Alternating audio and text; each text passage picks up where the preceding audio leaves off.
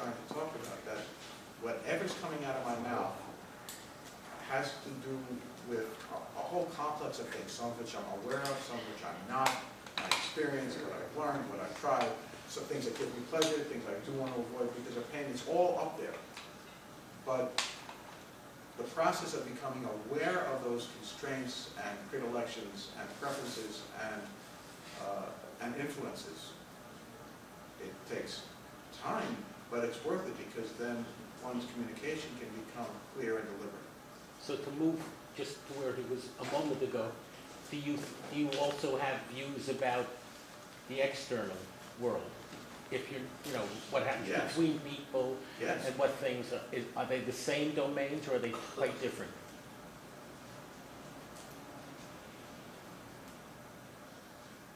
There are different aspects of a similar domain, in that whatever, since what I'm trying to, I'm working on this, this is something it's a work in progress now, so, but because I'm focused on one individual at a time, in the sense that I'm the only one who can actually ultimately take responsibility for trying to understand why I think what I think and why I have whatever prejudices or predilections or whatever, it's in my head.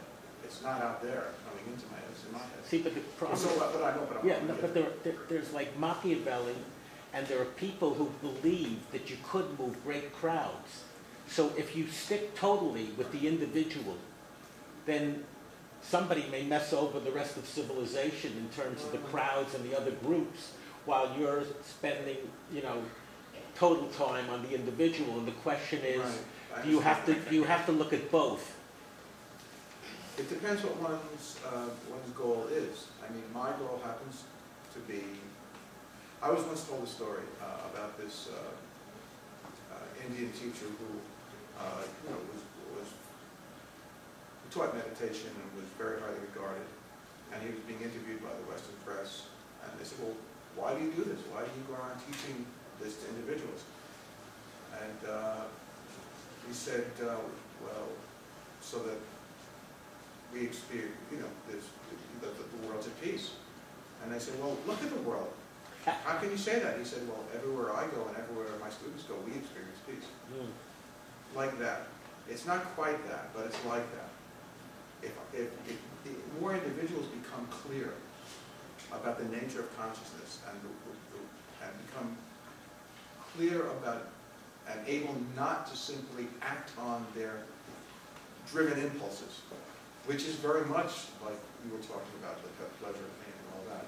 If we free ourselves from that as individuals, the more individuals that free themselves from that, the less we have the strong victimizing. That's my view. But it could be naive. However, if you have conflicts within yourself and you're fragmented, it would be very difficult for you to be perfect enough to understand yourself.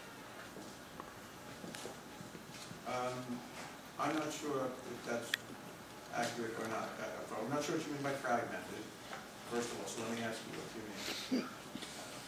Fragmented meaning you have several different responses to the same stimulus. And you're not really sure which response is the one you really want to have. And that means you're fragmented. You have doubts and you have conflict. So how can you possibly look within yourself to go find the perfect you to know what's going on? Well, I mean, I don't think I mentioned anything like a perfect me. I'm simply talking about understanding those influences so that I just don't do something blindly.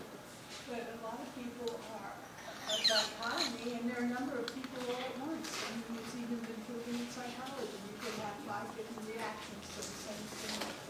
Yeah, that's true. May I respond to that? Yes, please. Hey, I don't believe in psychology or psychiatry. It's all a bunch of bamboozlement. We live in stupidity and greed, which we live, or we live in intelligent and benevolence, and that's the Holy Spirit. We all have divine mind and access to higher intelligence to clarify everything.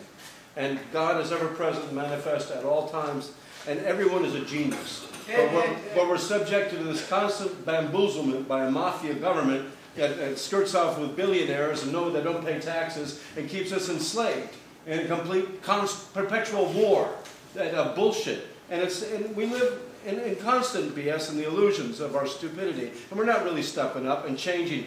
100 years ago, Nikola Tesla screwed in light bulbs in the ground. And we know about eco-friendly energy solutions. Yet they're keeping a lid on it, and we're devastating the planet and ourselves with pseudo-food and pseudo-drugs. And everything is a bunch of BS. And it's ridiculous. 6 billion people. How do you really feel? Yeah, don't hold back. How you really feel? Yeah, don't hold back. Eternal argument. I mean, look, that to me, that's a very accurate portrayal of what capitalism has wrought. Capitalism, out of control greed, capitalism has wrought havoc upon our society and the world. He's agreeing. The MTA, you know. Except about the divine part, but everything else, All right, Wait a second, divine is everything. If you don't believe in God and divinity, fine, that's your belief. But the reality is spirit moves everything. Everything is either animate or inanimate. And the invisible force of life is spirit. And it's undefinable, it's untangible, but it's a reality. And that is the reality that everyone agrees upon. In Tahrir Square, in all over the Mideast, all over the world, people want what's right versus what's wrong. And all this BS about what's right or left, or Republican or Democrat, or socialist or anarchist. Come on. There's human rights, eco rights, animal rights, and civil rights. And it's simple. I know. I hear your commitment. I'm just saying that being ethical, a sense of right or wrong, doing the right or wrong thing, need have nothing to do with religion or spirituality. Right. It may be completely independent. One can be a decent, ethical human being and an atheist. So I'm just saying. Of course. That one does not necessarily imply the other. For me. Atheism is a religion too. It's an ism, yes. Yes. And I know some atheists that make it obvious that it's a religion. Whatever, atheist or religious fanatic, people believe in karma, the golden rule, the basic moral conduct of respect. Respect for life, respect for yourself, respect for the people. Either you do respect, you don't. And people like Cheney are out of control, fracking and mountaintop removal, and all these knucklehead politicians, all of them are criminals. They make tons of money and they sell it to the lobbyists and they pretend to protect our interests, and meanwhile they're bamboozling us. And it's all about, you know, the reality is, what's right is right, what's wrong is wrong, and everyone in every language or religious belief knows what's right is right and what's wrong is wrong. That's a complex. And they all No, it is a complex statement, but I'm not sure it can be made in that with that much certainty across all religious practices and beliefs. There's some pretty crazy things up there, but in essence, yeah, I mean, there's right and there's wrong. Moral relativism has impacted some of our previous abilities to stand up for what we know is right, because we've accepted the assertion that if you pardon the expression, trickled down from Einsteinian relativity, it's a popular thought, that everything's relative. Well, no, it's not. In my view, there is an absolute sense of right and wrong that when that goes, there is a kind of moral anarchy that results, and it's related to the environment we're in now. I think. Could I do a thing against, I don't want to, do you think the weapon systems that have existed, that's led technological research by the political leaders all along, do you think they ever reached a point where they were of such a magnitude, unlike as recently as the Second World War, where we were trying, that if they were to be unleashed in a spasm of hatred, reifying old institutions or whatever we got out of history, that they are at a point, were they ever at a point, and are they still at a point where if they were to be unleashed, it would mean the end of the entire Homo sapiens species or not? This is, I know the population. That's the tender. The actual He says it's past. Do you think it's past? Well, now that the way it used to be, closed. the way it used to be is past because there have been reductions in arms and all the rest of it. However, we now have highly the ability to get the plans online how to build suitcase nukes. We can augment those suitcase nukes with biological weapons. Thank you, biological. Yeah, don't forget the AIDS crisis that wiped out homosexual community and black men taught. They're continuing with their germ warful BS. We live with monsters in our midst. But just to... Stuart, at one point it was, species lethal. That was a correct assumption. Well, the thing is, and something's happened to where that's... the question is the entire human species. And Yeah, believe right. And I tell you that there are those who are in the top 1% that have all the plans and refuges they need to survive almost anything. Taking that into account. So that's not the entire Taking species. that That's into why I account. qualify that. No, but taking that into account, and you know, they got the things out in Colorado and everything, they can be down there for 100 years or something, taking all that into Some account, of them particularly bacteria. Some of them have space is guaranteed, for example, Is there on good the International modeling? Space Station. Yeah, I understand. Is there good modeling that could show that that is in fact the case? That is an existential new reality in 200,000 years of human experience? Look, there's a whole body of thought and writing that addresses how species terminate. 99.9% all have gone extinct. Right. Now, a lot of it has to do with periodic, catastrophic events of various types. It's been, there have been several ways where most of the species on the planet have been, wiped out. Yeah. We're a little different, right? Good. We seem intent on doing it to ourselves for some reason. Do you think we could reach consilience even in this one room? Consilience is not being conciliatory. Consilience is not about agreement. Consilience is at least the way Wilson and I tend to look at it, is that looking at the neocortical structures and functions that support the connectivity and commonality between different modes of thought. It's not about agreeing in and of itself. So what is it? It's a theory of unified knowledge. Unified. But if we hear, I may have misheard what was going on, but if we hear totally different viewpoints in which no one's in total agreement and some people think they're totally right and others think they're somewhere else, then is that unified knowledge?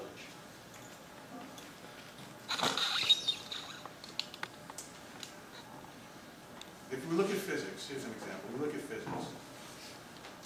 Over the decades, different forces of physics have been combined. So now the one that's the outlier is gravity. A lot of reasons for this. We won't go into it. It's like that, only going beyond just physics, beyond just science, but including humanities, including social science, to find at the neocortical level, what is it that's the same about these things? Now, what you're talking about is opinion. Well, that's something different, isn't it? Well, the theories You are can like have- you can theories are like You opinions. can have two scientists in the same discipline doing the same research in the same lab. They could be twins. And by the way, twin genomes are not identical. Really? Yeah, really. So, and they could have different opinions about things. So it's really looking at two different aspects of human nature. And I get that a lot, because it's not about conciliatory and agreement in and of itself. It's about the biological structure that gives rise to disparate intellectual and creative expression. But looking at the similarities, it's a little bit like semiotics. A little bit. Yeah, because to look at these things. But the key thing is, again, rather than being a philosophical approach, although it has a philosophical component, it's looking ultimately at the neocortex as the focal point for finding the commonality. It's a state, the biological state. Yeah, that's exactly it. It's biology, it's neurobiology, Yeah. ultimately. Thank you. Good questions. Are you optimistic, pessimistic for the human prospect? Both. Both. Okay, that covers it all. I don't mean to be silly about it, No, but I'm optimistic because I know it's possible. Yeah. I know I'm optimistic because I can see what's coming, and to some degree. I'm pessimistic because of what we tend to do to each other and to those who are less fortunate than us. And I don't mean not we, I'm talking about what our friends here. The government. The people. Well, the government is a name for a collection of people who are doing these things, right? And a lot, you know what I mean. But yes, Selfish bureaucrats making money in a free ride, pretending to serve the public. People who believe in it. Gangsters. People who believe that life is a zero-sum game. Yeah. And that everyone else has to lose for them to win. That's essentially, fundamental problem. It's different approach to life. There's a question over there. My question is based on what you were talking about the government. As a human being, the way we process information and how we learn, can an individual or a group of people dictate of how the country...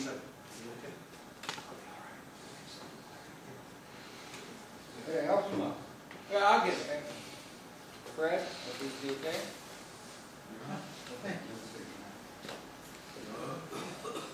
You okay, Fred? Come on, bro. Yeah, go ahead. What? Keep up. This is a fellow incidentally from Tanzania, Hey, man. and he is the creator of and makes banjos. And banjo is from Tanzania originally, and he also knows the tradition of the traditional music. He's going to play his banjo toward the end of the night. He's from Tanzania, a new brother. Okay. You're here. My question is, based on what he's talking about, government, politics, and so on, as a human being, that we live in this universe that is so diverse, can a group of politicians or a country that formed by a certain group that can dictate how to process information on a human being and accept the rest of other humans from different ethnicity or nationality and so on? Because if we're talking about philosophy, the way I understand it here, it's something that came from someone. And that's what I understand, that if you can inheritance, if we believe in inheritance, we can inheritance. If you want to rule, you rule based on the past or someone passed on you. Do you agree? Or I think that we are, as per Harold's question, at a point where we no longer have to be restricted to the past being prologue. Thank you. I think it is possible to be free from that for a number of reasons. Evolving consciousness, evolving awareness, evolving technologies that enable individual freedom. I think it is possible. The past does not have to be prologue.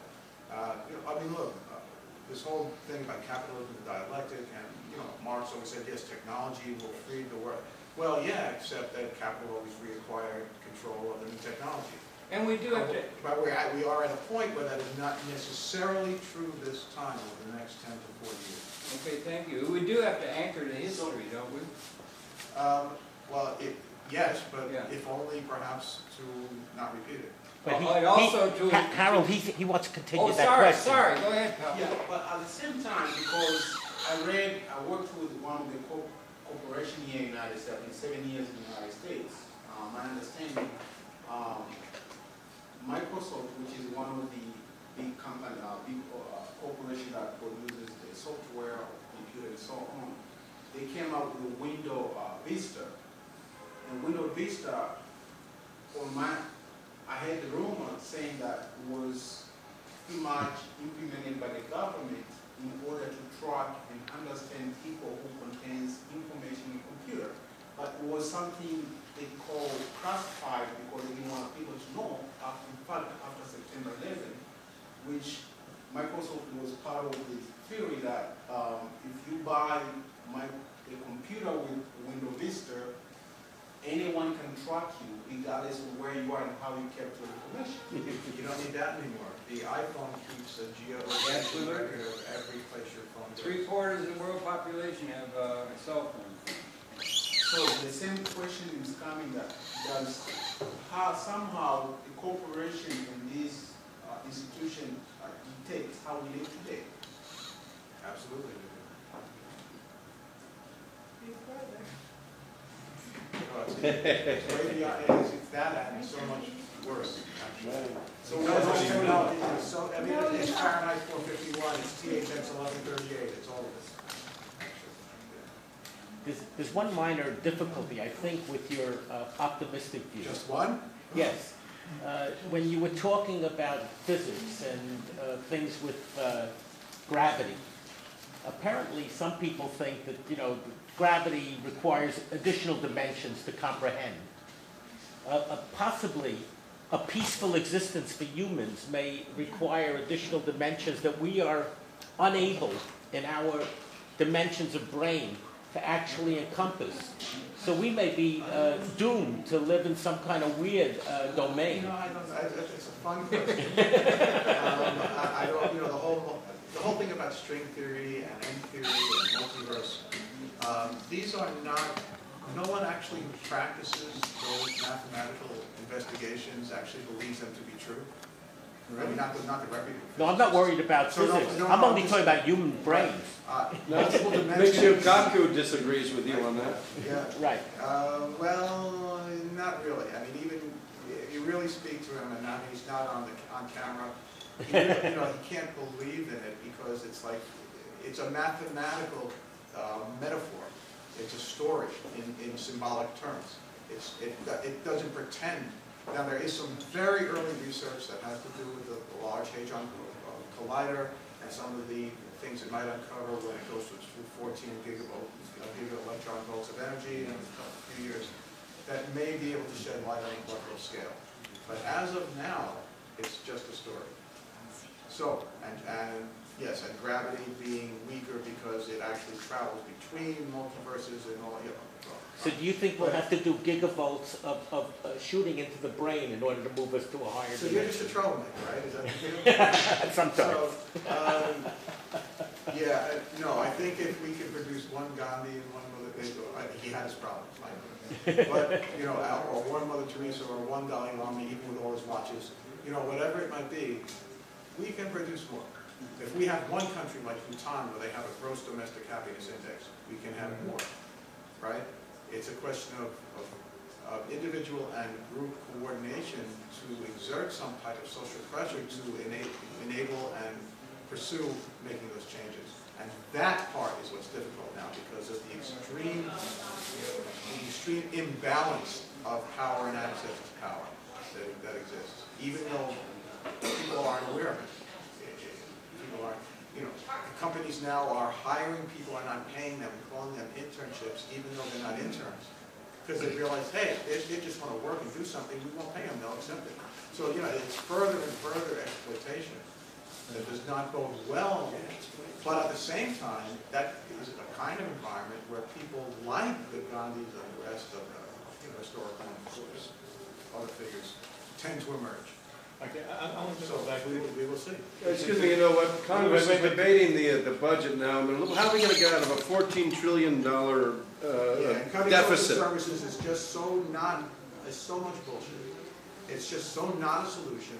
Economy, the whole Everybody economy is knows- artificial, right? It's just completely. Everybody knows why they're doing it. Economies are right. Everybody knows why they're doing it. You know, it's not going to. That the point is that it's no longer a representative democracy, not really. So And even then the though whole we thing sit is there- based on paper, $1 trillion debt. We'll never get out of that. I mean, it's ridiculous. It could be settled tomorrow. Right. I don't think it's based on paper. 42 cents of every dollar spent is borrowed. So it can't really be on paper. Getting back to communication. 42 cents of every dollar spent is All right, borrowed. you came here, you presented all this stuff. Where So can we are paying out use it? interest. How do we use what you just told us? Because I'm looking for my own personal reasons. I'm, again, reinventing myself, yeah. And We're in a state of permanent reinvention. I seem to be into that, yes. And so, but part of it is communications. I've been exploring exactly what you're talking about in terms of how to get messages out there. And I want to not get into the framing mode. I mean, I'm somewhat good at it. But I don't want to do Yeah, that. I picked You made me admit that I had to change something. But I'm looking for another way to make a more effective communication. You've given us some tools here, and I find that interesting. I don't think Consilientist really falls into that, but I think maybe by dropping a paradigm, whatever, one of the paradigms, okay, like the IMF just said that we're going to be surpassed economically by China by 2016. Came as a big shock to a lot of people, and It's not a shock, man. You know, the jobs To the that come back to popular this media. country, when we start, when our minimum wage falls as low as it is in China and other third world, you know, environments, India, when that pay scale is accepted at that low level, there'll be jobs there again. That's what the goal is. Keynes said you're going to be confronted. But anyway, the other half, we can talk about that if you want later, because the other part of my life is actually doing just that. Could I interject that? We're working with companies and individuals who need to reposition their communications in a way that is different from what they've been doing, not just in terms of the actual message, but in actually how they're communicating. Could I interject in that? Lord Keynes said in a letter to the grandchildren written in 1930 that he projected ahead to their maturity, that'd be about now, and he said you're going to be confronted, humanity, with something that's very hard to fathom, massive, technologically induced unemployment. That the ability to produce an overwhelming cornucopia of product is not going to need the human labor input to production. And the only way we have of distributing demand to the vast majority of the people of the world is through their job within a corporate estate that's all the corporate assets and the technology is all owned by a tiny plutocratic class and every political entity. How are we going to get over that problem if only they talk about we have to get jobs for everybody on the estate where the assets are not owned by all the people, it's owned by a tiny plutocratic class? It's a lot like what our friend has done. He's here in spirit. He's still here. He's just wandering around. A lot of it is diversionary tactics, right? Yeah. I mean, it's not about having to cut social services. It's not about all of the other stuff that's in the press that it's been. No, it's about using diversionary tactics to convince people that really, but they're really not. They're really not just diverting wealth upwards. No. It's all this. That's all it is. That's all that's going on. No, but it's structural that the input of labor to production is moving to the vanishing point. Well, And that's the only way we have to distributing demand, to clear the market. I mean, yes, the evolution is definitely towards less of a need for Labor. Human manual labor. Right. Absolutely. Not only manual, intellectual as well. You can do things, you get an algorithm, 500,000 people can do what an algorithm can do. You're not going to be able to... Well, that actually is going to get a lot worse once full stream AI comes on in like 20 to 30 years. That's going to be like us, but faster. So that's also true. So the question is, does the human being have an intrinsic value or not in the eyes of other human beings? Well, if he had not, then if that value cannot be instilled, doesn't look too good in those with, the limited number of those with wealth and power, then it's not encouraging. Is there any hope that we ought to, instead of, we ought to democratize the private property ownership of capital instruments producing wealth to everybody, rather than have it linked only to a small group of people who are accumulating wealth and growing that way? Is there any hope for democratizing ownership as a means of distributing demand to the masses of the people, if only so that there be some way for the people to clear the market of what can be produced? And if that is the case, where is it being advanced? That would be an enlightened state, and I don't see that. Only country in the world that I know of that tried to do that at a national level was Muammar Gaddafi's Libya. They were doing exactly that. And that may be an advance of thinking much like the United States was an advance of the feudal order. And it may be there's an ideological reason that we're bombing the bejesus out of them now. Could be, I don't know. That's a kind of far-out thing that nobody can understand. That's a whole other discussion. Yes, it is. We are, living the Wolfowitz doctrine now, right? Yeah. Which basically is, the American century, where the basic approach is to attack countries that may pose a challenge, may pose a threat. Yeah. Well, that means anybody, doesn't it? Well, I just say it's structural, and it doesn't seem to be addressed. He thinks we're going to be able to create jobs with minimum wage or whatever, and that's not adequate to what the future requires. There's enough money in this world so that no one has to suffer. Okay, it's not thanks. about jobs. Oh, I like that. We've transcended material scarcity. Politics, anchoring to history, having something that's going to be not only liberating of the people, of everybody and the ecology, but also will include those responsible for the outdated inherited institutions. They'll have to be subsumed, but it's not going to be overthrown. You've got to anchor it to history. So you've got to have everybody included in it. So you need an ideology that can include everybody, and we don't have it politically. There's a lot of stuff. It's about, convincing a lot of people that being, like an alpha male is no longer necessary.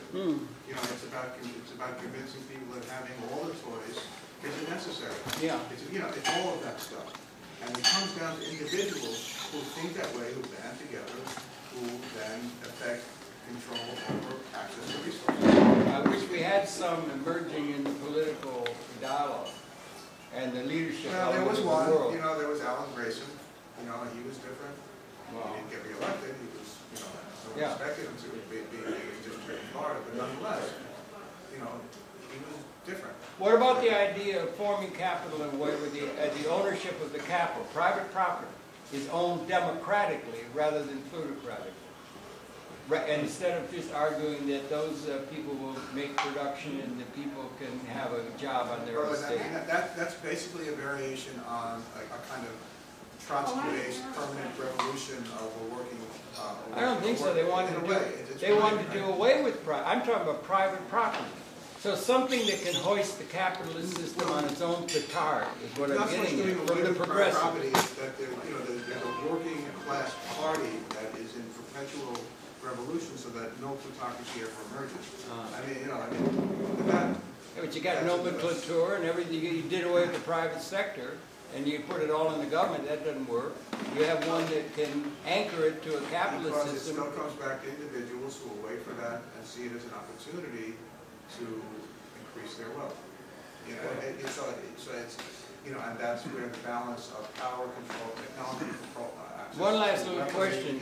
James Joyce had Daedalus say that history is a nightmare, and you could add of injustice from which we're attempting to awaken. You think we may be at a moment of awakening to a new epistemological, ontological reality that will make possible liberation that has never been able to be realized? Wait, before you answer that question. Lack of technological development. We heard that. Yeah, I got for you an answer. I'm sorry. No, I don't mean that. I mean, you have a very noble focus. And I think that humanity has always had individuals that seem to indicate that humanity is, evolving and some are waking up. Yeah. And do I think that the near future holds any more promise than ever before? Both for destruction and for liberation. And Isaac Asimov said, this is the defining generation out of 10,000 generations. This is the defining generation. We're either going to, have a thing that moves toward liberation, or we're going to join entropy and destroy the whole process of conscious evolution. We are a negatropic species. We create order. We create disorder. But you're right. There is a bifurcation. I think the second law of thermodynamics holds. All systems move toward entropy to the limits of the system. Well, we're in a closed system or an open in a semi-closed system, negative entropy is possible. Because in a semi-closed system, a subsystem can take energy in and create order. Also, the string That's theory. what we do. I mean, we create stuff, right? We fight entropy. Yeah. Tooth and nail. Well, Fuller said we were an anti-entropic function in the universe was the biological evolutionary process that gave increased pattern of conscious understanding to the process of which we are a part. Well, so there's an anti-entropic function in biological evolution. Yes. Yeah. But whether it's a closed system or open, you got string theory now that you can go either way. There may be parallel we're going to universes. forget about string theory and parallel universes. You think so? It's unknown. It's unknown. Yeah. It's synergetic. Right. The universe is synergetic. And even if the equations work, it doesn't mean, like I started saying before, it doesn't mean that it corresponds to physical reality. They may work. Doesn't mean it's real. Is it possible we're going in the other direction, which is that small group has decided, as of the global 1940s cry was that even America was overpopulated. So if we look at an overpopulated, for sure, absolutely. Is this possible that we've been in I a wasn't stage where planning we're on wiping out human this beings? level of political discourse, but yes, absolutely. We know. I mean, look, it was it actually hit the press. What was it, about 3 months ago, where some of the Goldman Sachs criminals were quoted as saying they didn't even mind, saying that they had an idea. Let's if we could just burn down half of the foreclosed houses, it would increase the value of the remaining ones. Yeah. Well, what kind of people think like that? You're not going to get vision from the They're not wrong. Goldman Sachs No, or that's from the point. politician. That from a completely deregulated form of pure capitalism, they are correct. And that's the scary part. Yeah, That's right. completely divorced from the fact that it's still human beings Yeah. that they're talking about, whether they're talking about. Okay, money. What is money today? Because, I mean, we're Money talking is, about Time. capital. money is Ouroboros swallowing its own tail. Okay. Now, I'll tell you what kind of people they are. Nazis, in order to achieve maximum productivity, hey, why not have free labor and work them until death, and you'll have the maximum productivity. So what's so different from someone saying, burn down half the foreclosed houses? Well, you see, you're absolutely right about that, because in fact, that's how it used to be, and that's why, especially after the Triangle Fire, things started changing in terms of worker protection. And in fact, it's heading back towards it, saying they want to raise the retirement age until we just work until we die. Exactly. This is not acceptable. It's not acceptable. Not Everyone has to acceptable at all. work back somehow, whatever one's capabilities are. Yes, sir. I got a thing I want to talk on this. I'm interested in a new paradigm for comprehending human nature. Always. I got three. What It's you a got? special, I didn't publish. What you got? Well, this is already a big thing. This is, oh, I should sit down over here. Is that a neglected item in the comprehension of the human nature? It's a red dish. You're close. Can you imagine a thing like this? The sun already. And I got to put the sun in the human nature. You don't have a tree house over here. I got like this. Really, here's what it comes down to. A breakthrough in human nature analysis. Boy, to the periodic table analysis. Can you imagine human nature sorted dramatically? Yes, I can imagine. So what do you think would take this out of it? It would take a lot more work we now in genetics and neuroscience, but a lot more. We used to think, oh, we had a double helix. Wow, great, that's great. But, you know, that's a machine metaphor, a deterministic metaphor. The genome is nothing like that, right? There's all this epigenetic stuff, introns, extrons, gene swapping with other members of the same species, different species. Multiple one gene doing different things, multiple genes doing the same thing depending on what's going on with the transfer RNA. Then, in the neocortex, there's the neuron itself. There are the cytoskeletons, the microtubular cytoskeletons within the neuron. There's RNA, there's molecular memory, there's genetic components in long and short-term memory. We're starting to know about this stuff, but that's what it would take, in my view. Okay, now, for my turn, I'll tell you what I got to. No, the part of the brain you kept talking about, which part was that? Mostly neocortex. Now, I don't know the anatomy of that, We're public access producers. but if you can picture the neural structure action from the spinal cord, once it gets right here in the neck. Class? No whispering. The spinal cord is about when it enters. And then It enters the right encephalon, the hindbrain, then there's the midbrain, then there's the forebrain, and the neocortex behind it. So, midbrain has different names. What language do you have for midbrain? What language? Well, I mean, the ascending reticular activating system. Oh, right, the limbic system, the reticular activating formation. And the hypothalamus which is out there. Okay, so, what I'm talking about. Thank you. Go ahead, it's going. Is a key, a breakthrough, is in the sorting of the networking that goes on in that portion of the brain. That would be interesting. To sort that network. That would be. Now, I attended a seminar among the planet's heavy thinkers on networking, and as the number of elements increase, and even some of the parameters of the qualities of the connections, not just simple connections, it becomes becomes a staggeringly difficult problem, even for Mother Nature to figure out how to nature. Anyhow, so here's the break. What comes down to be the relationship in terms of time of us and the sun. What is the time relationship? Do you have a sense of it? Between Homo sapiens? No, I mean life actually, but in particular animals. Between the transfer of energy, the energy of the sun, and here we are, how time is, what the relationship is with respect to time. And that's my breakdown.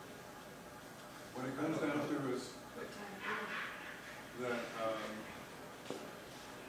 the geometry of our orbital relationship with the sun, the angle, and all that kind of stuff. The time function is roughly we'll first identify the middle third of the northern temperate zone. I mean, not the northern hemisphere, that middle third. Do you have a sense of how that goes with time, how it fluctuates throughout the year? I can only think of things that, for example, the occurrence of what sometimes is called seasonal affective disorder, how in Scandinavia and countries that are near the, let's say, the North Pole that have extended winters, there's an increased rate of suicide. They have very heavy theologies, so the relationship between the amount of photons being absorbed by the melanin in the skin could be correlated with emotional content and something like that is what I'm guessing. Sounds good. We're warming up to the concept that most animals of the various species in creation have particular times of year to work. And what I'm claiming is that what is special and extra mysterious about human nature is the variability that female can ripen her eggs throughout the span of the circle of a year. And so humans and the male, they can do it. So we can conceive throughout the circle. And the variety of human nature is to be seen in the mathematics of that circle. Here's what it comes down to. The fluctuation goes from 200 calories per square centimeter per day to 800 in June. 200 increases. So you have a 4 to 1, that's pretty dramatic. And the shape of the curve is well approximated as a sine cycle. We got one cycle a year. And here's the punchline. Well, some people don't appreciate it, but it runs the punchline. Phase. Birthday is your phase on that sine cycle. And therefore, that's such a mathematically basic thing. The sun-time relationship phase on that. And so birthday is important not because of what happens on the day you're born, but because phase is a dimension of the shape of the sine cycle that your neural network uses as it does its job, figuring out how to interconnect everything, which occurs in the first year. So if what you say is accurate, True. I have to be true. Well, true is a very complex word. But To be proved. yeah, kind of like demonstrable, or at least cannot be proved to be not accurate, or whatever. Right. So, so you're suggesting that that literally, in a very simplistic way of summarizing what you're saying, that human beings can be in and out of phase. Yeah. Right. So, and being in phase has certain emotional activation characteristics. Being out of phase has more randomness, possibly characterizing the synchrony of the reticular activating formation with the higher brain centers that tend to integrate that into the prefrontal cortex. Well, it all gets integrated, and what I hear as a possible way of languaging that is modalities, and different modalities trigger different modalities. Modalities within the lower brain portions, there's corresponding modalities.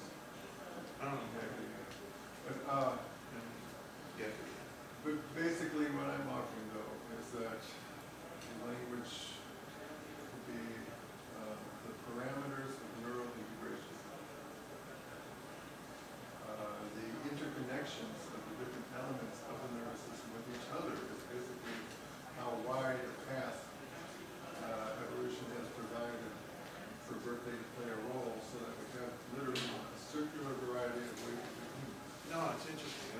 you'd have to include though the interface with the model system all the way through too, because it's bi-directional in terms of But its the effect. hormonal is a player in the game. The pineal gland is embraced as close as possible by all this neurostructure. You've got the pineal gland here, and you got this midbrain here. It's really sort of, anybody, we're together, aren't we? I don't want to touch it, but I'll get it close. Yeah, but it's anchored in some of the other brain structures, you know, the hypothalamus. Now, that's the one that they're pointing to now for what you're talking about, the interaction of the hormones and the emotions. Yes, exactly. So that is ridiculous. And here's a kicker. Wait, for all those religious atheists out there, that it turns out that the Bible has a monumental offering in this regard, and it offers us the way to achieve the Aquarian age in ways that even I, who had been living through it, didn't figure out this time to open my mouth and say, hey guys, here's how they actually pull off the Aquarian age. It's right there in Genesis 49:16 in the secret code. And I had even broken the code.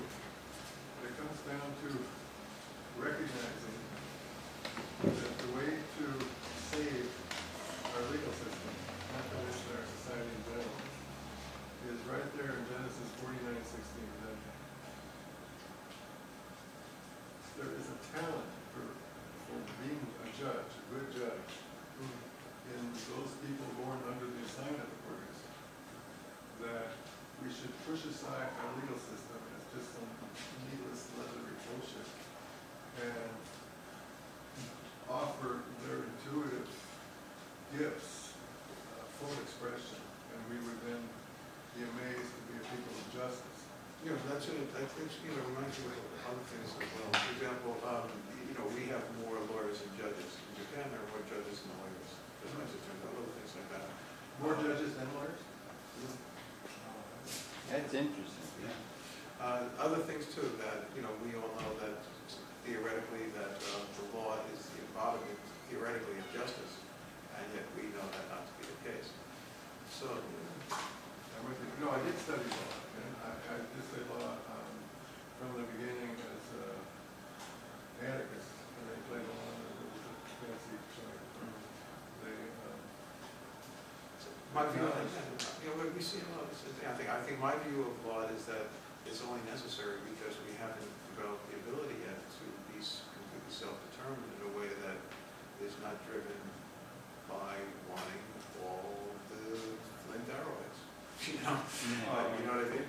No, I'm with you there, and in particular, one of the helps, I think, of this first aid paradigm shift is in the sorting of human nature. Out of democratic principles, we usually say there's good and bad in everybody, and we don't take sides if there's some really bad people. Oh, I say there's good and bad in everybody, but I definitely take sides. So in the Old Testament, the sorting of the 12 occurs in Genesis 49. That we do say to stone to death your local astrologer. So okay, astrology. I'm glad it came up. But I'm saying let's rescue birthday from us. Well, that would be good because here's my position on astrology. I'm probably No, going to I can hear you. You don't even have to do it. No, it's a joke though. It's not a joke. It's Rodney Dangerfield's film Back to School. Yeah. When he's sitting with I forget her name, the actress, you know, with love interest in the restaurant, and somebody got talking about astrology. He says, astrology. I'm an earth sign. My ex-wife is a water sign. Together we make mud. Well, there's a common use of those two. Well, it's just what I've discovered, frankly, 6 months apart is the proper best relationship for marriage generally. And what I encourage people lately to do is to arrange for their meeting a large number of such people so they can see the pattern. Because typically you just meet one and you're zoned and you fall in love and wow. But if you had 10 to pick from, you might even pay attention to other variables. But then you'd have to move to Utah and wear long underwear. You know, big underwear. All right, so let's pick this up. Okay. Well, I also, you know, We're probably getting close to closing, right? Well, we got a little time left on this table. If you do more, it's up to you. I'm going to tell the string theory. Okay. A piece of rope goes into a bar and goes up to the bartender and says, "I'd like a drink, please." The bartender says, "I'm sorry, we don't serve strings here." So the string goes into the, goes outside and rips up one of its ends and makes a knot out of itself and then goes back in and goes up to the bar and says, "Excuse me, I'd like a drink." And the bartender says, "Well, wait a minute. I just told you we don't serve strings. So you are a string, aren't you?" Yeah. And the string said, "No, I'm afraid not." Oh, no. Oh, man. Oh, corny. Oh, good, good, good. Well done. Great And with job. Yay. Cut. I don't know. We could do. We're just coming to the end of a tape. Spot to stop here. So maybe we go ahead. Talk. One birthday story. One little story. No, I'd rather use it to see if there are any other last questions. Yeah, are there questions? We got 5-10 minutes left. We But could. in terms of his question about marriage, are you saying no strings attached? Oh, I'd like to offer a blessing in the spirit of love from God, ever present manifest. There is highest forces at work, and spirit is invisible. Harold warned me about this. The reality is, we don't know what's going on, but First Mother, blessings in life, great energy, animals. there's an old. Harold, wait, there is a question here. All right, question by all means. About the absoluteness of the DNA. Some Israeli scientists were saying it's not absolute, and I was shocked. In what sense? That the DNA signature is not accurate. So I have a friend, a good friend, who used to work with early DNA researchers, so I would trust him. So I said, "Philip, what about this? I mean, to me, this is like God. DNA is absolute. If you change one thing in the double helix, because in high school I had Watson and Crick, and good teachers, using the molecular biology of the gene. Isn't our DNA mutating and expanding? Please, So he emails me back, and he says, "Open secret among us DNA guys," which kind of, when you were talking about string theory and people who are really knowing what reality was, can be dismissive of a lot of what the public gets. And what the public gets is this is accurate. So this may be an open secret among us DNA guys, and also somebody on death row or somebody who should have been in prison because of some DNA samples. It's a lot more than that. The early understanding of the genome was that it was, like many other early understandings of a lot of things, one of the main mean that we carry in us when we're talking about the physical universe. It's deterministic, right? Aristotelian determinism, prime cause, distal cause, it works its way into law. We know from quantum physics that there may be a form of quantum determinacy, but basically the universe is not necessarily deterministic. So, when you're talking about something like the genome, it turns out that not just, it changes in an individual's lifespan. It mutates in its own and changes in its own self-instructed way. There's a whole new branch of epigenetics. There are things happening around and within the genome at smaller levels of I'm a scale. simple person. People are going to prison over DNA samples. Yeah, that's been No, actually... should be liberated from death row, for God's sake. Thank God for Hillary Swank and convictions. I got a chance here. So what do you think about this? I think that it's scientists should be basically, speaking up about this. yeah, they should. And it's basically a statistical argument. When a genetic determination is made of that sort, it's probabilistic. It's not binary, 1 and 0. But you're right back to who's the father. Right, well, That's not good enough. that's pretty much... And yet they've got these DNA samples, and then you've got the... It's not quite that simple, though. It's like, they're... I understand. In the world of probabilities... No, but what I'm saying, in a law court, in a legal court, they are accepting this as absolute. Yeah, that's been going on for a while, and it's a bit of a problem. Who is going to stand up for this? That's a good question. Well, You and me and everyone who speaks up. Somebody's got something to say here? Here's somebody got something to say? I will, yeah, I would like to, yeah. He's got something to say. He's got some, let him say he hasn't talked. It's a very good question, because it's one instantiation of Instantiate. what happens when you take a complex probabilistic body of knowledge and water it down and make simple rules for people to understand, and that works its way back into a different community, like the legal community, and now it's essentially they're drinking watered down wine, if you will. It's not the real deal.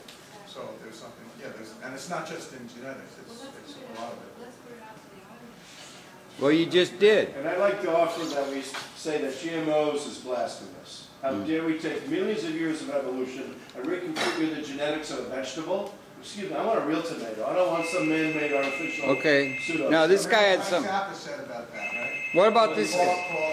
Talk. Let this guy ask his question. He hasn't talked all night. Just asking for referring to what the lady is saying. What you're saying, I mean, there is one thing to say that DNA signature are not 100% correct, because you always have some kind of small chances that there is, I don't know. The other question is if you can base a legal conviction based on the DNA sample in the site of, let's say, murder scene or whatever. That's another type of question. Sure, everyone has an individual DNA, and if that blood is that guy, that's obvious, that's proof. Well, no, but I mean, they are two different questions. They're related by the fact that the probabilistic nature of the genome is being collapsed into a binary nature for the purposes of legal decision. So that's where the connection point between the two. If I understand it. Yes, but it's not just a community, it's holding our whole society together. The court judiciary, the law. I think part of the problem is that we need to look at the law itself, because the question is whether or not the judicial system, based on our present constitution, itself does not need an overhaul. So to have the inclusion of an element like a DNA as the law, it further complicates the situation. I think the whole thing needs to be, from the jury system on, the whole damn thing needs to be thrown out. Yeah, of course. We have no law. They're illegal. The thing is, there is potential. For example, there's long-term potential. I'm going to say something that I know, I'm sure you're going to yell at me about this. But, for example, as we learn to understand, again, remember, neocortical value. So we now have the ability to read using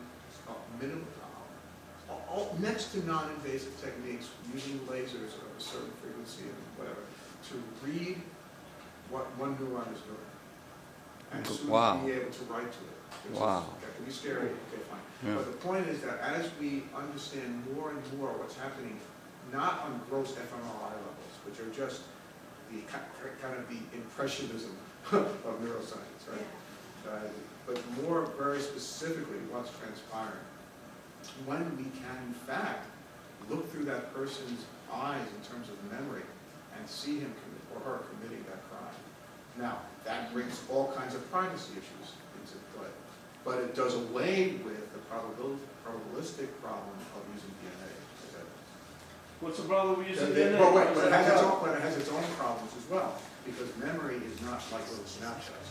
We reinvent and modify memory every time we recall something, even though we're not aware of doing it. He's good. So, in other words, every solution has its indeterminacy. Now it's genetics. At one point it'll be normal reading. At some point it'll Just ask. Alan Seinfeld got recently an excellent interview with Dr. Raphael Michelin at the University of Jerusalem. And he was talking, he's the grandfather. Speak up, honey. Dr. Michelin, Raphael Michelin, discovered THC in 1969, the psychoactive ingredient of marijuana, and he talks about the importance of forgetting. Something should be forgotten. That's another very interesting question, because in essence, of course we have to forget to process life. We can't remember everything. We actually do remember everything. We just don't know that we remember it. Leaving aside the whole thing about regression therapy and all the way that the people under regression therapy actually unconsciously invent memories to please the therapist and all of that stuff. That's something else. But the fact that certain forms of autism, autistic savants, do remember everything, means that the brain is capable of doing so. So whether or not, there's a great story, Yeah, a true story where. Then they're idiots, savants, what you're They're talking not, about no, they're not, is